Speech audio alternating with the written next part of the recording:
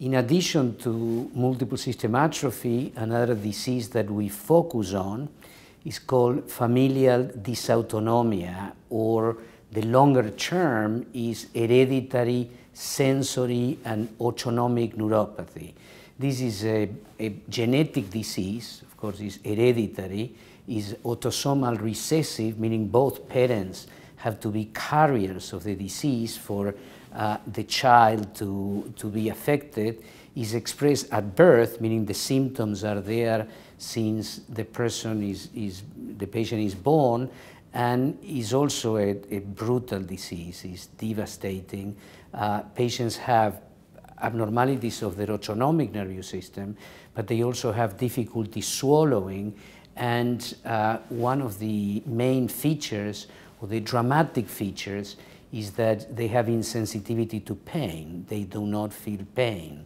So the disease was described in 1949 by two pediatricians in New York called Riley and Day, and they described 5 children that all of them looked different, but they had enough in common as to call their attention and realize that there was a syndrome.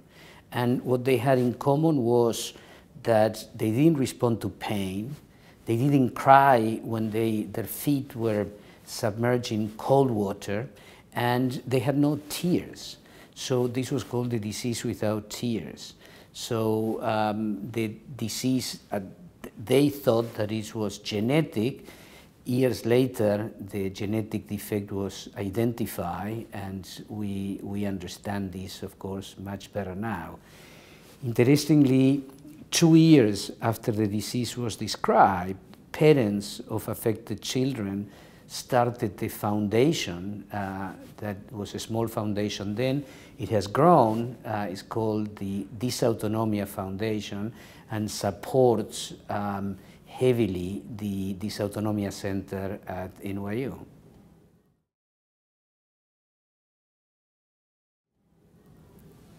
And can you sort of describe how the foundation and the hospital and sort of the patients sort of work together to generate more information and help you manage the condition? Sure, How is it?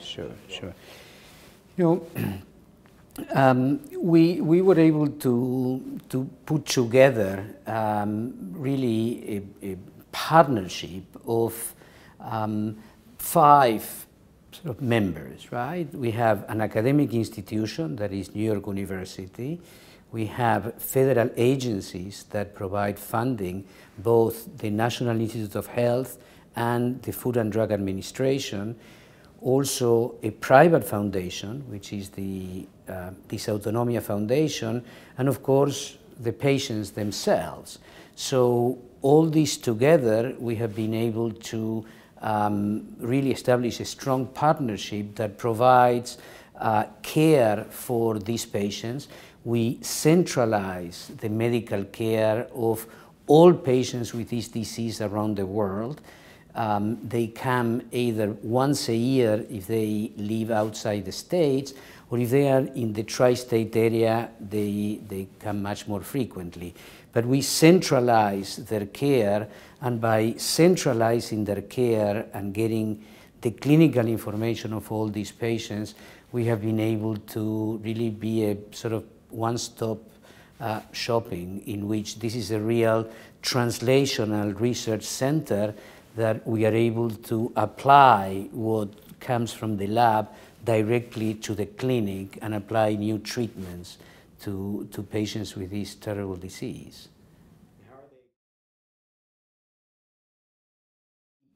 Unfortunately, we do not have a cure for the disease. We only have symptomatic treatments.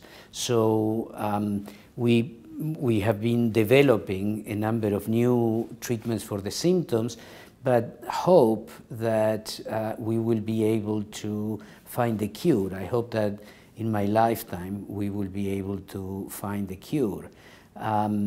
In fact, we have a number of genetic therapies One of them is a compound called kinetin that corrects the splicing defect, which is responsible for the disease.